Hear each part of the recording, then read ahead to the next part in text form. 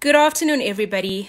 All moms and dads out there from Mama Magic here this afternoon. I'm Teixeira Murray, and I'm so very excited that you have decided to join me this afternoon as I chat to a very important topic, or rather chat to somebody about a very important topic, and that is about inclusion. So inclusion of all skin tones and races.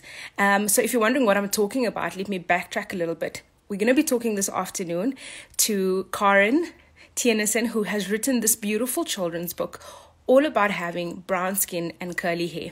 I'm very excited that Karen gets to chat with us today because I think this topic is something that is so important right now. And so without further delay, I would like for you to get to hear more from Karen. I'm going to just check if Karen is available, and then I'm going to add her, but please do make sure that you pop any questions that you have for Karen. Please make sure that you pop your questions down below and ask her all the questions you want to ask her. She is very friendly. I know that firsthand, so please do. We're going to just check. Okay, I see Karen is there. She's at Mumsy Boo, if you're all wondering. So let me see if I can add her. There we go. Everybody, thank you for following us this afternoon. I hope you are all staying warm and that you are all staying safe. So I'm just waiting for Mumsy Boo. Mumsy Boo is also Karen. Hi, hello. Karen. You look beautiful. Thank you. You do too. Thank you. Thank you so much for joining us this afternoon. I'm very, very excited to have you here. It's wonderful to be with you guys, Teixeira, and thanks to Mama Magic. Thank you to everyone for hosting me today. It's exciting. It's wonderful to be here. You know, I wanted to stop and say that it is so important that we get to talk about this topic this afternoon. Not only have you written a children's book, but the theme of the children's book is so pertinent to what we are facing as a world, really. And Mama Magic has been so amazing in allowing us to chat this afternoon about this topic. And it is the topic of, or in the title of your book. So I want you, before you go there, before we go into any of this, I want us to start this afternoon by you telling us who Karen is. Well, Karen is a mama of 4 daughters, a husband to a very, very busy, a wife to a very, very busy husband, and an executive who works long hours and works very hard. And life is very busy. It feels like it's been busier than ever during lockdown because you've got kids that are homeschooling and kids that are not homeschooling, and then some are going back to school and some aren't. And I also run a real estate company. Wow. So that's in the mix as well. Aside from being like really just a creative who wants to write and who wants to tell stories to her children, tell stories about her children, and just tell stories about the world that children would understand. I love that. Karen, you sound like a typical mom that is exceptionally busy. So is it safe for me to say that lockdown has been good to you? You know, I think in the very beginning, it was a shock to all of our systems when it was level 5, like it was for everybody. And then you adjust, and you adjust to the new normal, and then it changes again, and you adjust again, and then it changes. And so for me, lockdown is really about being resilient through change, because we're in a constant state of flux, and it's very, very worrying at times.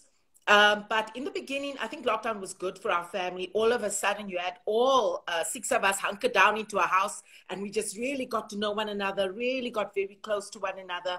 And then as time goes on, and as the industry started to open, and as the homeschooling got off the ground, wow, it was just an altogether different ball game, a lot more difficult to navigate. Still is, you know. I find it very difficult to navigate at times, you know.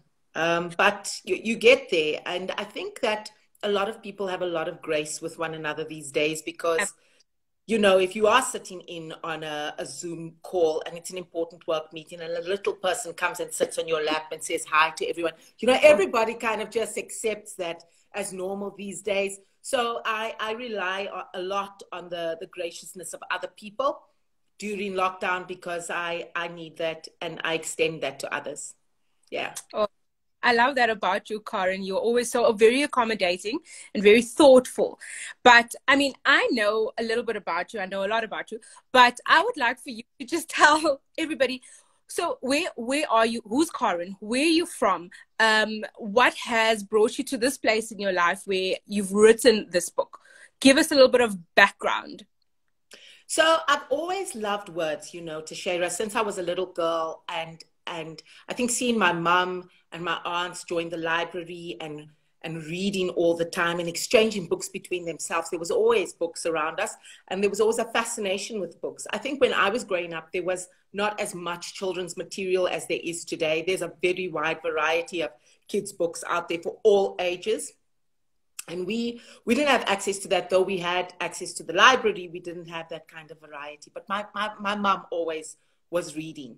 And I think that's what sparked my love for reading. And then out of the love for reading was just this desire to tell stories and this desire to use the words. And so since a very young age, I've always written. I have a love for writing. And so that grew. And as time goes on, you know, it changes and life gets in the way and all sorts of other things get in the way. I went through after high school, I went on to university. I became an attorney. I studied a BA, an LLB, an LLM, and got married and had kids. And then I was running a law firm. And so it was a lot happening. And, you know, then the writing goes a little bit. And you don't write as often as you do.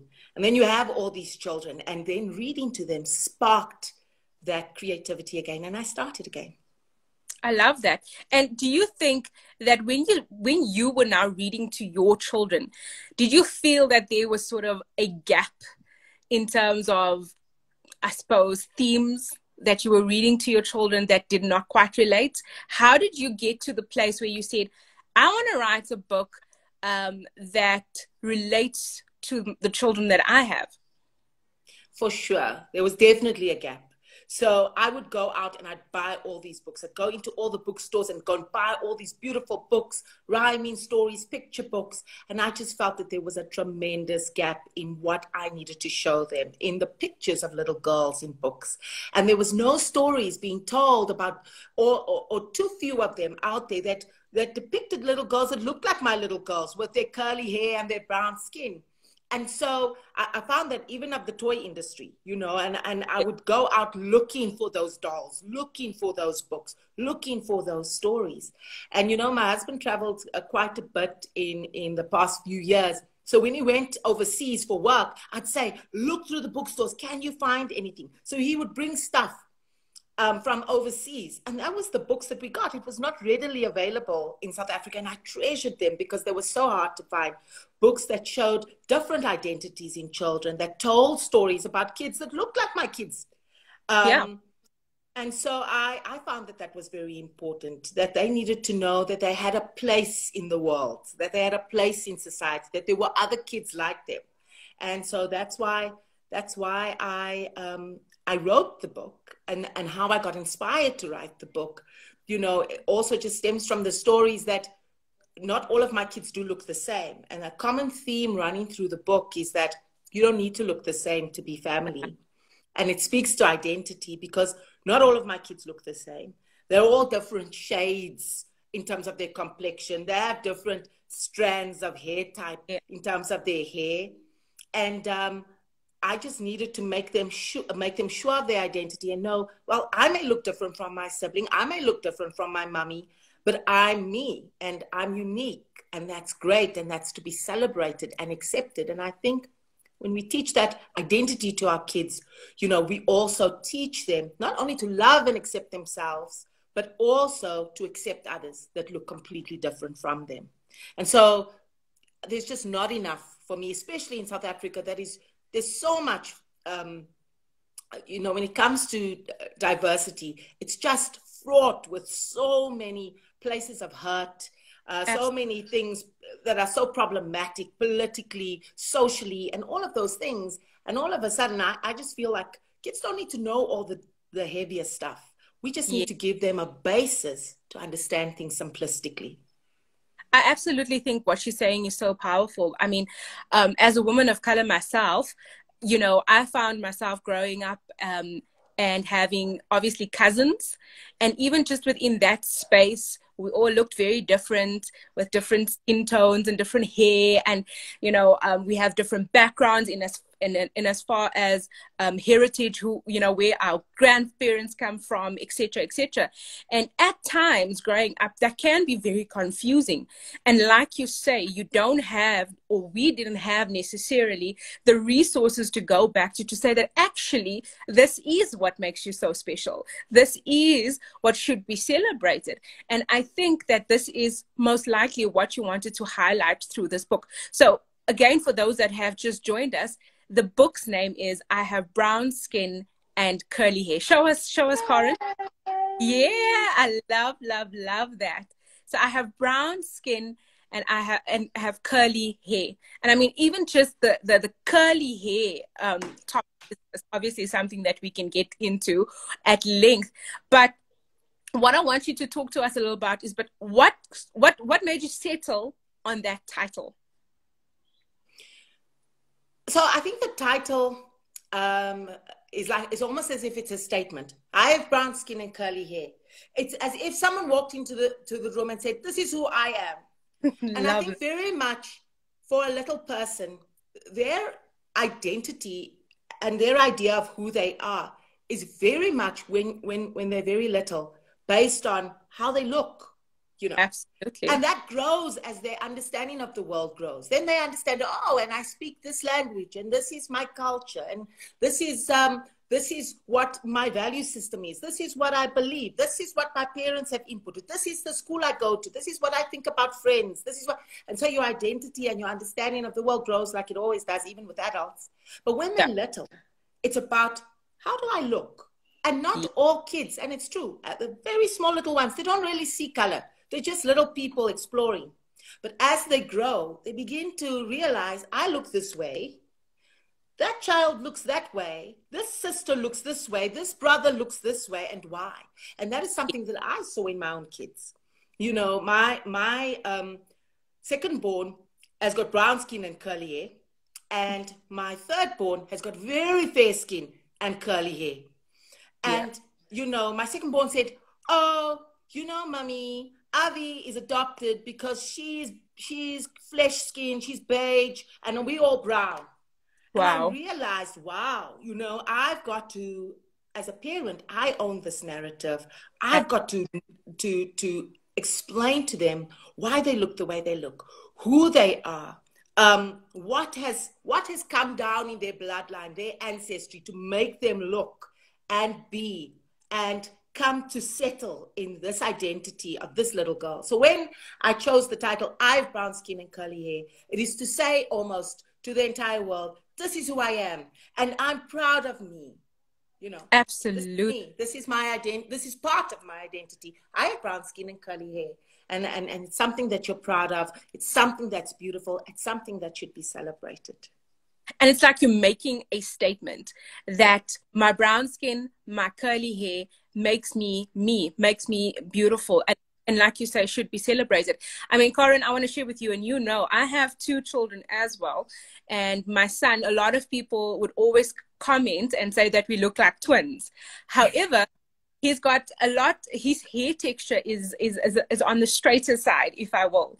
And then we had our little girl, our little Rose, who is completely fair-skinned, but has the tightest curls ever. And for me, as a person and as a mom and a woman, a woman of color myself, but having had always kept my hair straight growing up, because, we were taught that that was the right way to do things. Having my little girl, I realized that, oh my gosh, you are so beautiful. Your curls are so beautiful. And in that way, I decided or started wearing my own hair curly. And the one day I actually did sort of blow dry my hair straight, and my daughter came and she says, "Oh, you look like my Barbie." And I promise you, I immediately went and I made sure that I, got my curls back. And I realized at that moment it was so important for me to also celebrate and allow my daughter to realize that her hair is beautiful and that she should see her hair beautiful, which is why I believe this book, the topic, is so pertinent for where we're at. Because even though we're living in 2020, we are living in a space where we still have to shape the narrative, where we still have to create that narrative for ourselves. And I think that's what you were doing this. That being said, who is your target audience? Who is this book for? So, I would like to say that this book is for all children. And the target audience is for children from the ages as young as 4 years old up to 8 years old. And I say all children because I think that the book, through its telling, tells the story or parts of the historical, the history of South Africa. And so I think it's for all kids. I think it's for all of these children and their parents who will read to them and will be able to go into your family history, go into your ancestry and say, what's in our family tree? Why do you look the way you look? Why do I look the way I look? Let's go back and look at that. And that's also another beautiful way of establishing a very strong sense of identity in your child, for them to understand and to know who they come from. Who are these people? How did I come to be who I am? Love that. I just want to say thank you to everybody. Everybody is telling us that they love our curls. And they just... Thanks, everyone. Thank you. Is this Khumat? Sorry. It says, I'm not sure why, but every time I watch Karen talk about her story, I get teary-eyed. Thanks for seeing the diversity and telling the story. I love that. Thank you so much for that comment. Sure. Thank you, Gutham. Thank you. Gutham, thank you. And I also get teary-eyed about this whenever I hear you speak and whenever we speak about this topic, because I remember one of the sessions I came to hear you speak about your book, and you spoke about your heritage in as far as your great-grandmom, if I'm mistaken, having come from Saint Helena. And that had sparked something in me to go and dig a little bit deeper in my family history. And it's exactly like you say, once you have a sense of identity of who you are and where you come from, you can almost wear that banner very proudly. And it makes you, in a way, that much more self-assured of who you are, and you can face and deal with things, I suppose, in a different way, because you take pride in who you are. And I believe that that is what you're doing through your book. Tell me, how has your own children received the message from this book? So, my kids are very, well, my youngest is quite young. She's 3 years old. And then I've got a 5-year-old, and I've got a 7-year-old and a 10-year-old. And so my 10-year-old, So four girls. My 10-year-old, Michaela, she's got a very deep understanding, and she's very intuitive, and she understands the book. She understands everything about the book. She has really gone on to explore the family history. She wants to know what it's all about. She asks questions about it. And I think it's made her understand, and she's got a good diverse set of friends, why each one of them looks the way they look. She understands it, and she's very accepting of that. And the younger one, Kez, who is 8 years old, 7 years old, turning 8, she's also got an understanding. It's a bit more limited. I think she doesn't perhaps get the finer nuances. And then, of course, the 3-year-old just likes the pictures. And the 5-year-old understands very clearly that it doesn't matter what you look like. Because I did a reading for her class at school. And another little boy also just said, it doesn't matter what color you are. And so after we read and discussed the book, and I think that at a 5-year-old's level, that's very important for them to understand. And then as they grow, they can understand more about it. And I think that was really the aim of the book, is to lay those different foundations and those layers so that you can build it as a foundation to discuss the harder topics afterwards and the more difficult topics afterwards. Absolutely. And, I love what Gutham is saying here, is that we need to understand where we come from, because that helps us to be whole. And like we were saying, it gives us a good platform, a basis from which to build on as we grow. And, we face different things as humans, but that once we have our identity set, it's easier to face the bigger things. And I love that. I don't know if you want to comment on that, but the message, I know you've mentioned it, but just go through that again. What is the message that you want to be 100% clear is the message of this book?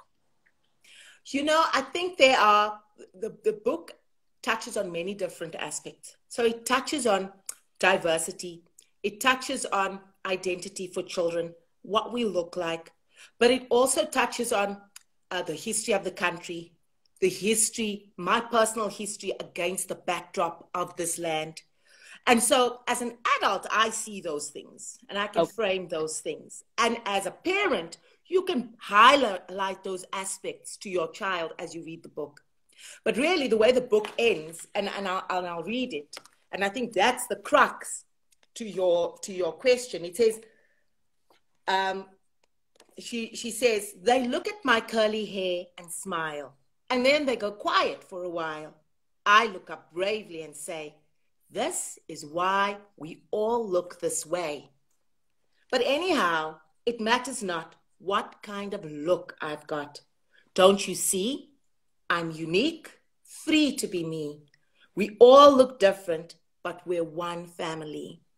And I think inside your family, inside your society, inside the whole world, there's a place for you. There's a reason why you look the way you look. And you can draw from, I love going into stories of my ancestors, looking at who these people were. I draw strength from that. I say, wow, look at this woman who at this young age got on a boat and sailed all the way from St. Helena. She came here, had 10 kids and never went back, never saw her family again, never saw the land of her birth again. And she started a whole family, a whole generation. That must have taken a tremendous amount of guts and bravery. That blood flows through my veins. That blood flows through my daughter's veins. And I just think, wow, with stories that are as encouraging as that, what can we give to our daughters? What can we give to our sons? What stories in our own histories that we can look to and say, these are the heroes in your own personal story? And that blood flows through your veins. It's just, I think going into family history is amazing. And not just that, just presently, how you look, who you are, that identity, that's you. And that's okay. And that's beautiful. And that should be celebrated. Wow, Karen, you really do give us teary eyes, because what you said and how you read it, it is so beautiful. And what I want to say about it, it's empowering. It's empowering because we have so much to celebrate as a human race, but especially when we go into the intricacies of who we are. And a book like this gives us that platform to do that. And I want to ask you, please firstly lift the book again so we can just see the cover, so that when everybody goes, this is the book, the beautiful book. I have brown skin and curly hair. Tell us, Karen, how and where can we get hold of this book? So this book is available at Exclusive Books. It's available at CNA, and it's part of the Homebrew the exclusive books homebrew promotion. It's in store right now, so you can go to any exclusive books all over the country and you can pick up your copy. It's available in 4 languages. It's in English, Afrikaans, isiXhosa, and isiZulu. Wow. So yeah, by Great all stuff. means. Great stuff. And Karen, I wanted to ask you, can you download? Is it available for download an e-copy? A lot of people have been asking if it's something that you can get on e-copy. Not at the moment, not at present. You can't get it on e-copy, but you will be able to order it online so that it can be delivered to your house via Uber Eats. I was very surprised when I heard that. You can come with your pizza. It can come via Uber Eats, and I'm not sure if you can order it via Amazon yet, but you can also order it online from Exclusive Books. No, I'm very excited to hear that because I've had a couple of friends who live all the way in Paris. Clarissa, if you're listening, she's been like, get us this book, send it through to me. I have to have this. Wonderful. And you know, this is the beauty of the book, because I believe that, like you say, it's not such an easy thing to just go into the bookstores and find books that represent a different part of our nation, so to speak. You know, the representation for women of color, and I'm going to say it, is women or men or children of color, is quite small. So this is so huge, you know, to be able to find a piece of literature that you can say, my children, this is, you know, a little bit of who you are and you can relate to this. So good ups to you. Well done, Karen. I'm so proud of this book. I want to ask you, so as we kind of wrapping up, do you think, firstly, there will be more books to come from dear Karen? Definitely. There are definitely more books. I think that the book's been very well received, and I'm very humbled by that, and I'm very thankful for that, because it took a long time for me to write the book, because I was going into it and researching it, but also really thinking about the topic and how I needed to tell a story that, not just the story, a theme that is very difficult, I think, for parents, I think for educators, for teachers. It's a very difficult theme to break down for little people. So for me, it was very important that you're able to give this to a child, that they can understand it, they can enjoy it, and that it can become a talking point between a parent and their child, a discussion point. Let's talk about this. Let's think about this. Think about who you're with.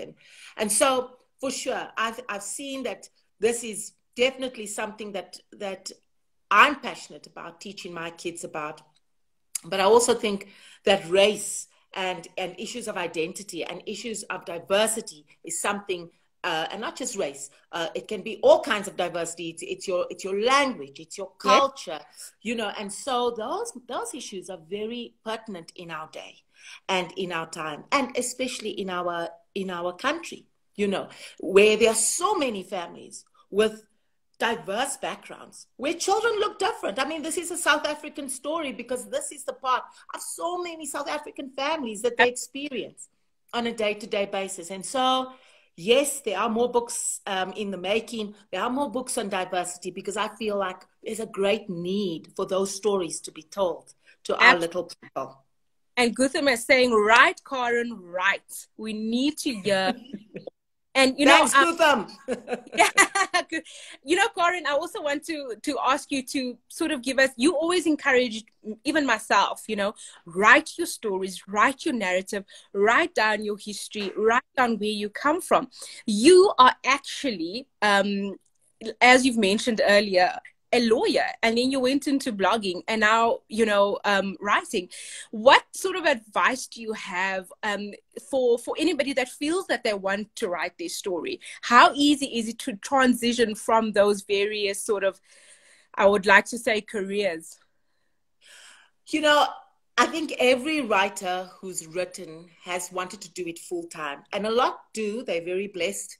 Not everybody can do that. Not everybody writes full time. It would be wonderful. I think I would love it if I could just type away and write. And it's a wonderful way of doing things. So for me, because it's always been part of something that's in my heart, and I feel it's intrinsically part of me, there are stories inside of me that have to come out. And all of those things are embedded in me and part of who I am. But so are the other things, becoming an attorney, going into university, becoming a businesswoman later on. Blogging, of course, was just a natural go-to for me. Blogging was natural for me because I love to write, And so writing about my little people was just a very natural thing. They're so inspirational, really, and they're so funny and humorous and amazing to have. And it's also an amazing outlet for writers.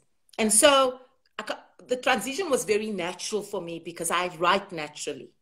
Yes.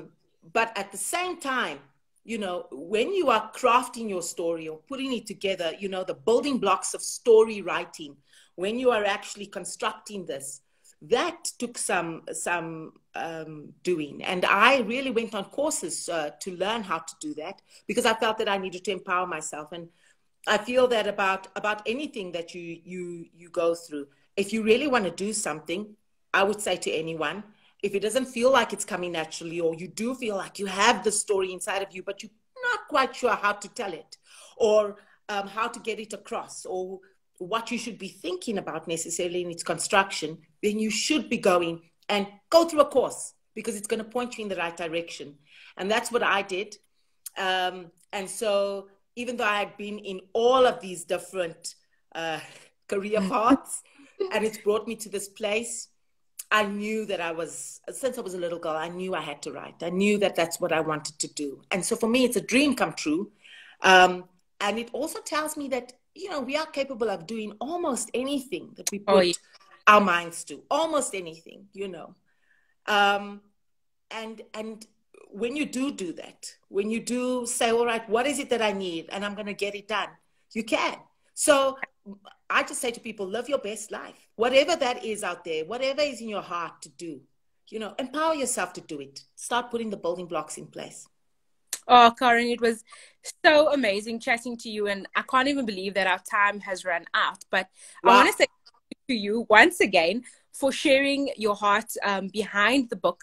And like we have mentioned earlier on, it is a book for all children. It's a book for all little girls and little boys who have just questions about themselves. Because as you mentioned, the book sort of creates a gateway for you to discuss their family history and all that as well. I kind of just disappeared. I can still hear your voice.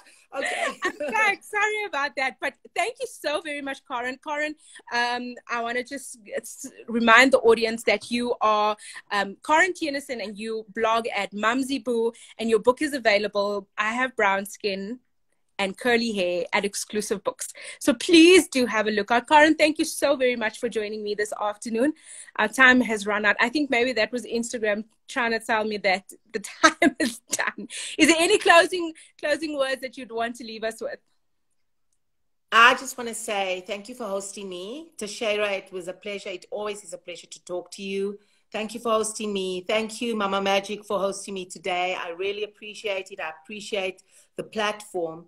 I want to say to parents, that we can parent differently. I'm not saying that there was necessarily anything wrong with the way our parents parented us, but I think that there are pertinent conversations that need to be had with our kids. Absolutely. And we can do that, and it doesn't have to be in the form of a lecture. It doesn't have to be in the form of a sit-down conversation. It really can be through storytelling, through a fun, beautiful way that allows them to see the world and see themselves in it, and find their place in it and be firm in their understanding of who they are and accepting of who they are.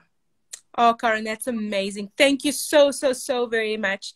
And thank you. I'm going to ask you to wave goodbye to everybody here. And I just want to say thank you to everybody for having joined in this afternoon. Thank you so much to Karen, who has shared such a beautiful book with us. It really is a beautiful book. I do encourage you to go out there and purchase it and make sure that you have these discussions and with your children and your little ones. And thank you so much for Mama Magic. As always, it's always a pleasure to be here with you. I am Teixeira Murray. If you want to read more about me, please go to my page, Mama is Me. And thank you for joining us this afternoon, and we will see you soon. Be safe. Goodbye.